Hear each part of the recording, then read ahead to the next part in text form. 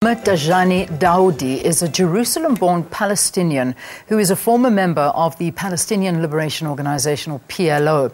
He started the Wasatia, meaning middle ground movement, that promotes the Islamic traditions of non-violence and compromise to, among other things, bring a message of peace, moderation, justice, coexistence and tolerance. During this Israeli Apartheid week, he is in South Africa talking about the use of dialogue and education to deconstruct mythologies and distortions and misinterpretations to promote knowledge and empathy for others. Well, he's in studio with us so we can get more from him. Really lovely to meet you. Welcome to Morning Live. Thank you very much. Thank you. Well, and most importantly, welcome to South Africa, especially this being your first trip to the country. So welcome. Thank you very much. It's my pleasure to be here. You were here during this Israeli Apartheid week, as I mentioned during the introduction, where the ruling ANC has reiterated its unequivocal support for the Palestinian people and the struggle of self-determination, adding that they were unapologetic, to quote them, in their view that the Palestinians are the victims and the oppressed in the conflict with Israel. What are your views on this?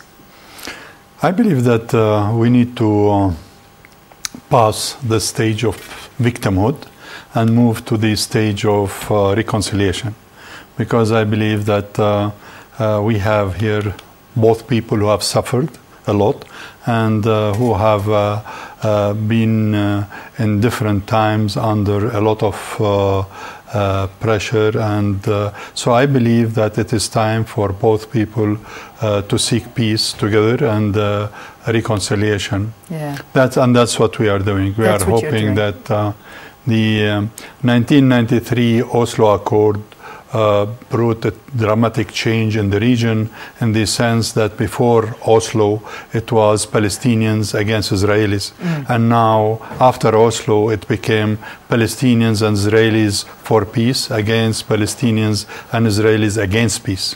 And that's actually what we are doing today, is that the radicals want to have an exclusive ownership of the land, while we are seeking a shared ownership of the land. Now, you're an activist, obviously. You've been banned from Israel and Jordan as well through your Fatah movement. I'm also reading that in 1975, Lebanon deported you as well. Who are you? What is Professor Dajani? I mean, tell us a little bit more about your background.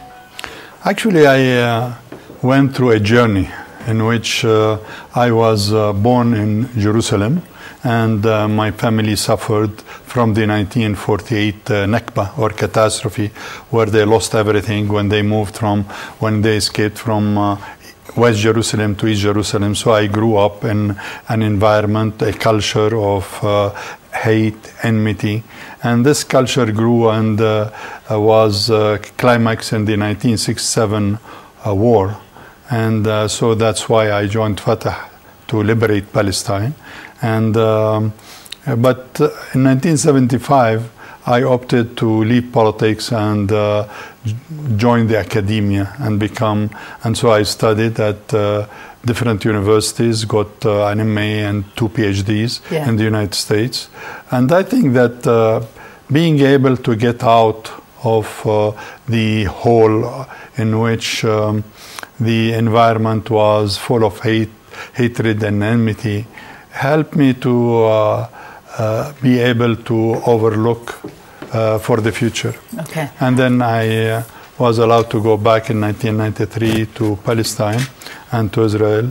And my experience there helped me really to find more in my heart to seek peace and moderation. All right. I'm going to have to just let you pause there for a second. I'm going to ask you to stay on, if you don't mind, just a little bit after 8 o'clock to continue talking to, because I think a lot of viewers would be interested in hearing your wishes and your dreams. But let's just close it there for 1 second. In fact, I'm actually going to say goodbye to our SABC2 viewers right now.